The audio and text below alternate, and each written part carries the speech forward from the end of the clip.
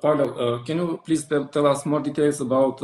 Sure, of course. I tried to start a small presentation. You should see that. It started more or less in 2004, and we had a very good political situation at that time, in the sense that the 5 years plan for IT was drafted, and we as community, especially Linux community, and not only Linux community, many citizens asked that within that plan,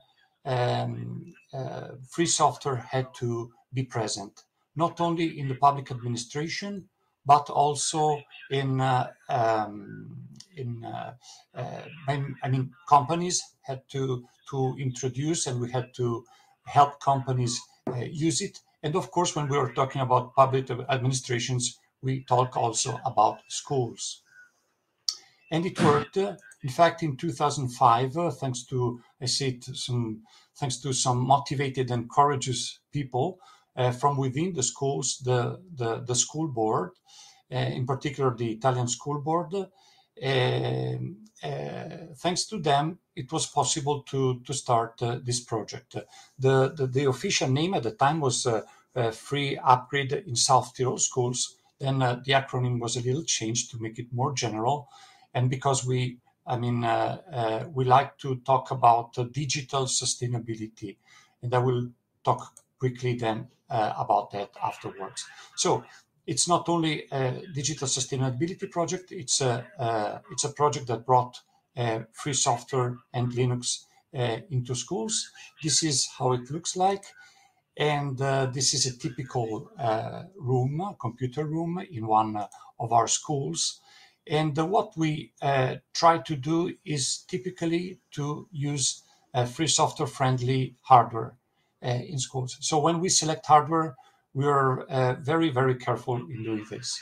And fortunately, at the national level, the government, let's say, helps us in the sense that when national calls for tenders for hardware are done, machines are also provided with Linux. So you can choose either Linux or Windows. And so when we buy a Linux compatible hardware, we're, let's say, safe and sure that we're going to be able to install it without problems. These are our numbers. So we have around 17,000 students, 1,900 teachers in around 74 schools. Our technicians have around 4,500 PCs and notebooks to manage. And in these 74 schools, these schools are served by 64 servers. And the FUS project was able to put together, thanks to teachers, around 200 educational pieces of software, free software, that are used daily in schools. Of course, there are other schools that are using FUS outside the national public schools here in our area. So, for example, music school, private schools also. And schools outside, South Tyrol, so in other regions, as Veneto, so in the area of Venice, and in the area of Tuscany, so Florence. And we introduced it also in kindergartens for teachers, because they had old hardware and only Linux was able to reuse old hardware instead of throwing it away. This is how we are structured. We have a FUS lab. We are 4 people, let's say 3 people plus a school inspector that works in the STEAM area. So it's me, Andrea Bonani, and Claudio Cavalli, and Fabio Forciniti as inspector. We have a technological partner, which was one of our students of our schools, and that now is an entrepreneur, who is Marco Marinello. And before we had another company from Tuscany called TrueLight. We have 8 technicians. working for the 74 schools. And the grid force is also represented not only by our technicians, who are really incredible, but by teachers, by technical contact teachers that do the first level support. So they teach, plus they also take care of the first level support in schools. This is a typical school network. Then Dashamir is going to represent it and do a demo about that later. We used as virtualization on servers Proxmox. These are the typical services that are installed on Debian, and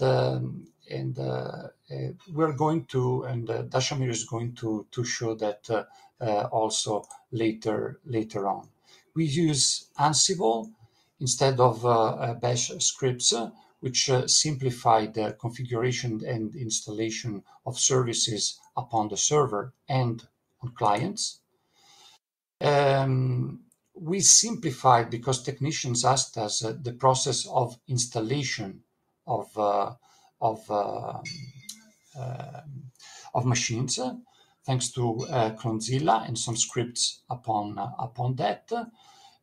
We have a tool which is called Octonet, which helps in doing the server administration and also clients. We used and still use Octomon, which is a monitoring application based on Django.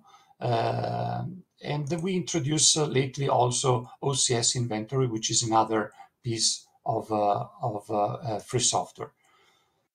We started using Zabbix for IT monitoring.